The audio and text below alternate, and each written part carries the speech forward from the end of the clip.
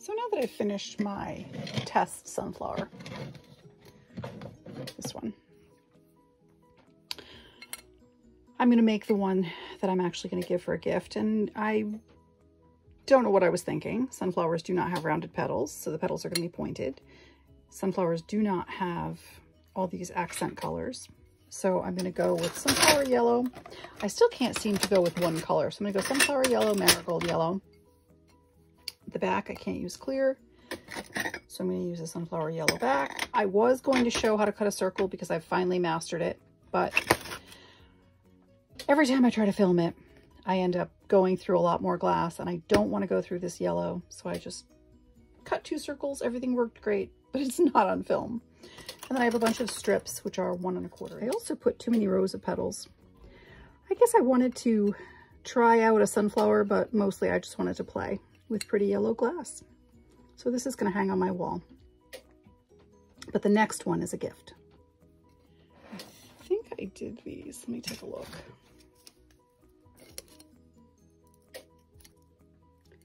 These must have been 1.5 inches. So I think I'm going to go with 2.5 inch petals. Slightly rounded on this side and slightly pointed on that side. So let's get a bunch of these strips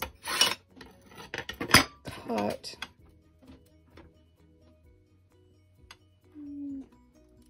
Yeah, 2.5 will give me an opportunity to nip them without losing too much glass.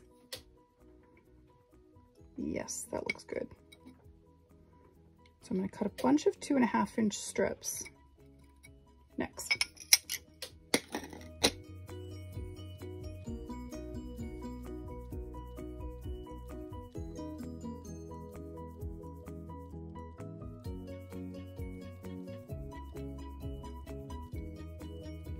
So cutting these petals is going to be a combination of nipping and cutting,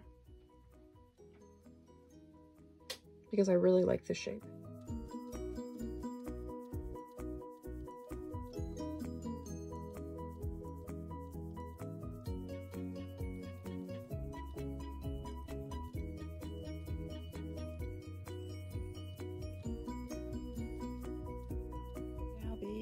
That the paw prints and hearts are out of the kiln, the sunflower can go in, and I'm going to build directly on the shelf. I'm using marigold and sunflower as the 2 types of glass, and then I have a sunflower that is like a variegated sunflower, transparent. The first layer is going to go along touching, and then I'm going to put a drop of glue where each one touches so they don't move. And then the second layer is going to overlap.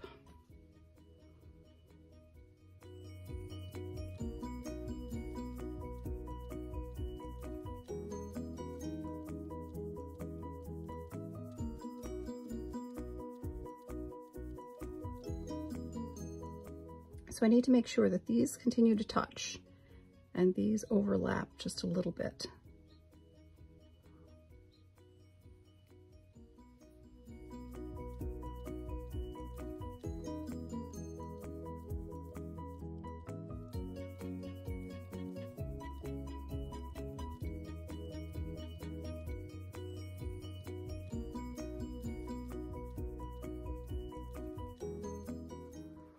So the interior ring, a lot of them had to be trimmed to get them to fit. So now I just have to make sure they're all the outer petals are touching. All the inner petals are in between 2 outer petals, and they have a similar overlap. And then I'll have to deal with the center, which is going to be a combination of yellow frit, brown frit, sienna brown, coarse, and then black. So I put a dot of glass tack in between each petal, which will hold it in place. But for the center, I'm not going to use Glass Tack because I would have to use too much and it wouldn't work as well. So I use cheap hairspray. And you just spritz, and all of this adhesive burns right off. So you just spritz the center. If it gets on the petals, perfectly fine, but I want it to keep everything sort of in place in the center.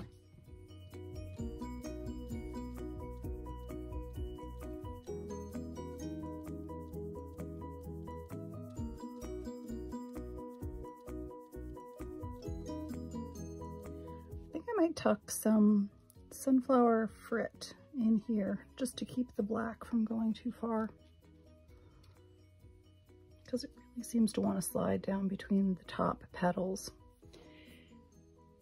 I'm not sure if I like that look or not, so let me think about that a little bit. But I might put a little bit of yellow, sunflower yellow frit in there to prevent it from going too far.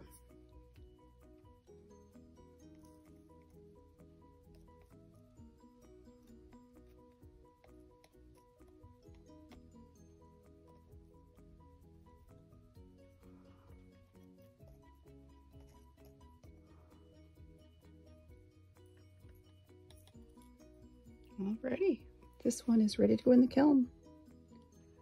Of course, I'm going to keep finding little places that I need to touch up, little things I need to move.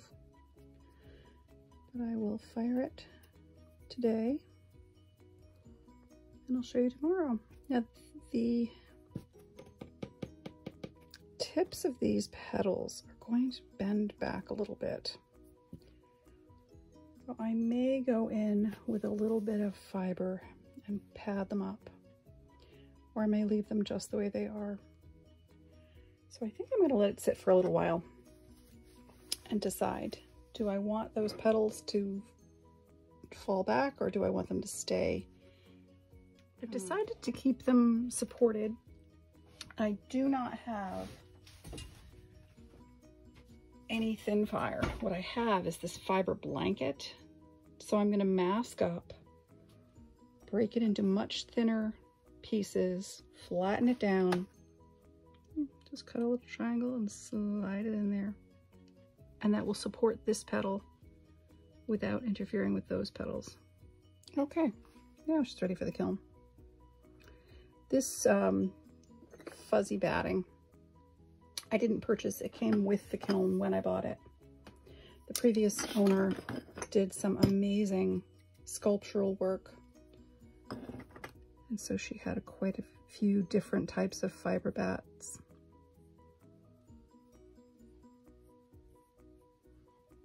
I just want to get a little bit of the dust off. I really need to stop playing at this point, but I don't. The center looks very shiny right now because I spritzed it with more hairspray to keep everything in place. See, that really shines it up. I don't want anything to move. Often one of these little pieces of frit will jump onto a petal. I'm hoping that won't happen. I also have to touch up and make sure all my petals are even.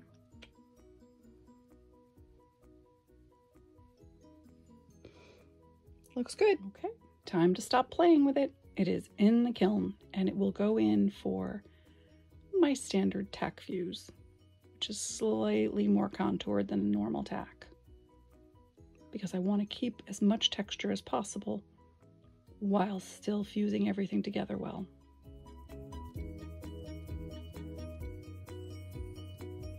It is done and cool.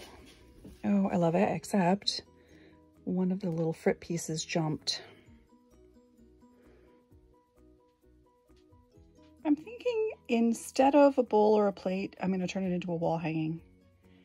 So now I have to figure out how to attach a hanger in the back before refiring. I have to decide if I'm going to do something with that little piece of frit. So I was puzzling over this sunflower. I love the texture, so I do not want to do a full fuse, but you certainly can't make a bowl or a plate out of it with all the visible joinery. And then I got the sale email from Art Glass Supplies, and they have a perfect solution. It is a fusible, well, not fused, I guess you'd call it cast, mold for a frame that you then slump. So it's like a plate holder for glass, made out of glass. Stand mold arrived. I was hoping to do it in green, but I don't know if I have enough green to fill this thing, so I will probably do it in clear Tecta and run it today. I'm gonna do a test run, but I've decided to embed a sunflower in the stand. Probably not a good idea the first time you run a mold, but it would be really nice as a finished piece. So that's what I'm going to do. And I'll put it in for a full fuse. And then I'll let you know how it turns out.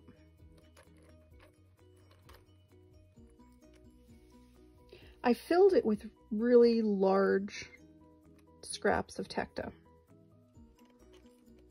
And then I sort of backfilled all the areas that were a little bit light with Tecta scrap. There were no fill weights with this one. I find the fill weights don't really make much of a difference anyway. They're just a suggestion. So I need to make sure my stems and leaves are straight. I don't have any big air holes like this right here, so I'm gonna go back and put some more in there. That's up for today. Make a plate stand with an embedded sunflower for the sunflower. Okay, first step done. I do not know what all this is, this darkness. Looks like air bubbles maybe. Looks like my frit was maybe contaminated, but the pattern it made is beautiful. This is really great. Next step is just clean it up and then slump it. There must have been some iridescent in my Tecta scrap bin. And when I pounded it into frit, because there's definitely gold in this, but I love the way it worked out. I absolutely love this stand, but it is really thick for the particular piece that I wanted to support with it. So I've put another one in the kiln that is about 2/3 the thickness of this one.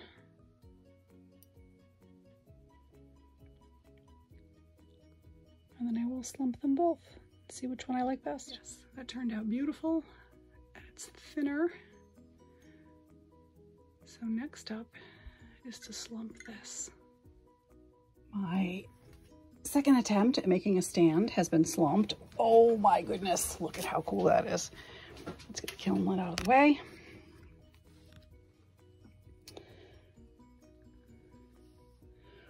I love it. That is fantastic. This mold is a game changer.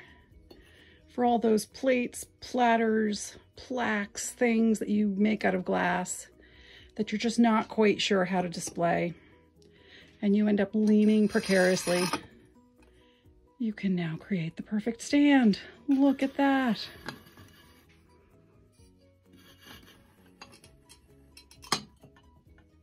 Amazing.